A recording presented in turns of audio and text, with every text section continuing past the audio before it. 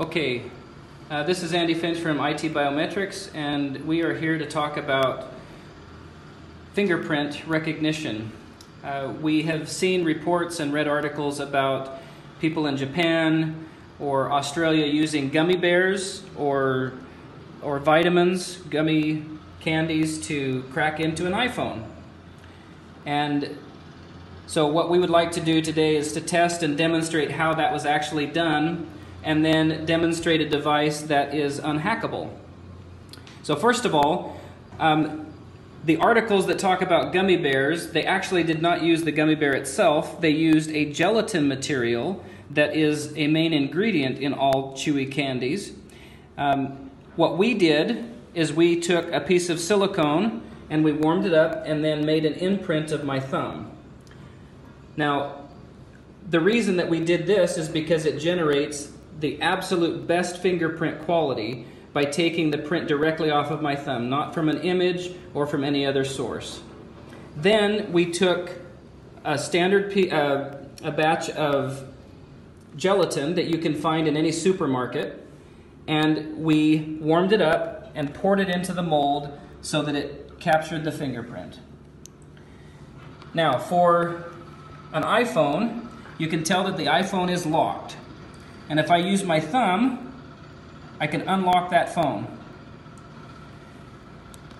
If I use my finger, it will not unlock the phone. But if I take this piece of gelatin that has my fingerprint on it, I can unlock the phone. Let me do that again.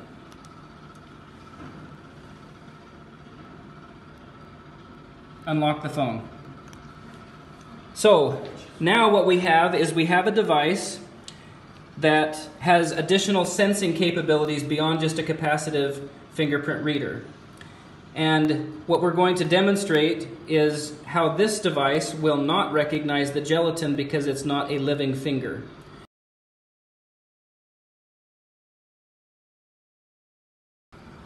Okay, so what we're going to demonstrate is this device next to the application where I apply my thumbprint. Go ahead and hit the match. Match succeed. So it knows that I have the same fingerprint as what's already been stored.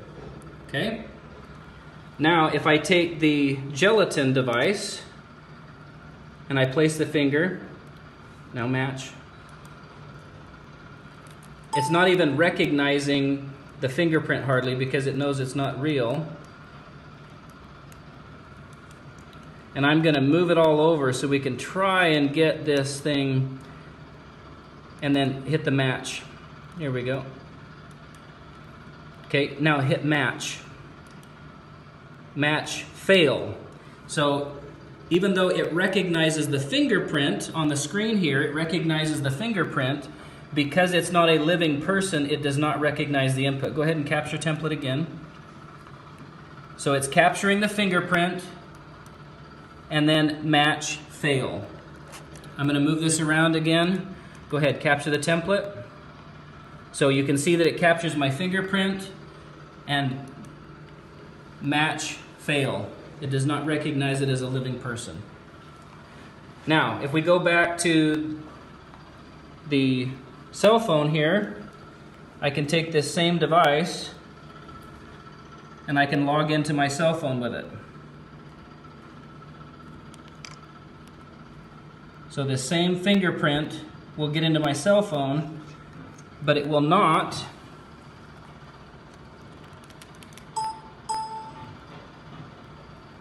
match fail. It will not break into this device.